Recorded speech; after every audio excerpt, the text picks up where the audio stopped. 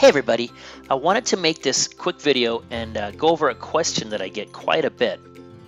And the question has to do with how to create a template, a my template that doesn't get modified.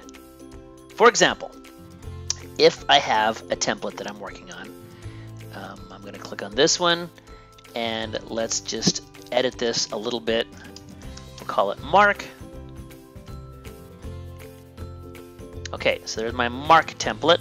Okay, I'd like to keep this, so I'm going to hit either save or select another template. It's going to ask me to save in my templates. I'm going to call this Mark template. Okay, and save it. And as we all know, it gets saved into the My Templates folder, and here it is, right here. Now, let's say I come back to the creator a week from now, and I want to create another template, and I want to use the same one. So I'm going to come here and call my Mark template up. Now I edit this to say Lisa, and I move some things around a little bit. Okay, and then when I leave it, it doesn't ask me to save it, but what it does is it keeps my changes in my template, the autosave feature. So how do I get this template to stick so that it doesn't change anymore? And that's the topic of today's lesson. So here's what we're going to do. Let's say I'm creating a template. Like, let's do this one. And this particular template, I'm not going to use this background, so I'm going to delete it. And let's do a different background. Let's say I want a dark background for all my templates. Send to the back. And the pencils I don't want. And I don't want this top title text, and I want to make this bigger. So now I have a template that I like and that I want to keep forever and ever. Let's delete that.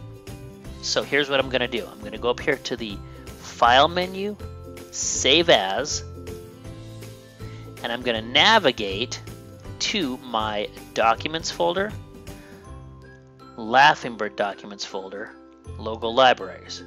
And here you can create a folder, and we can name it anything we want to. Blog graphics, for example. Okay? Create it, and we'll call this Paper Logo on Black. There we go. Save it. And now you'll notice that when I go and select another template, it's going to ask me to save it. I can if I want to. But over here on the left, the folder that I created, there it is, Blog Graphics. It contains my new template. Now this template, forever and ever, watch this. Modifiable design number 2. Okay, there's my graphic.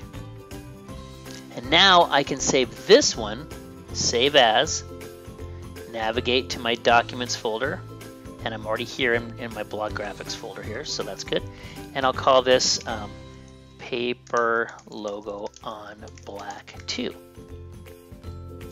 Okay, now I have another template, and when I select this, it's going to ask me to save it to my templates. I can if I want to.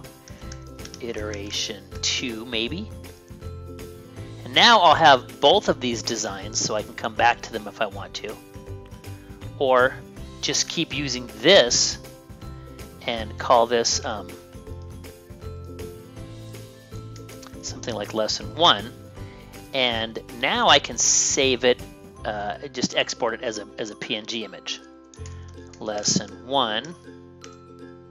Okay, and I can come back to that at some other time and call this lesson 2. So the same template I'm using, but now I'm just changing that original template, and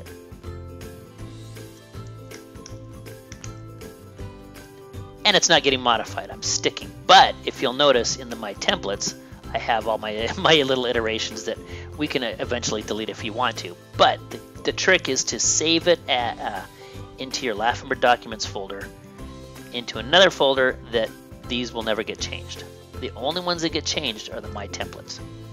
So I hope that makes sense, and I hope this opens some of your eyes, because yeah, in my support area I'm getting a lot of these kind of questions. So leave a comment below if you have any questions, or hop over to our Facebook group and have fun.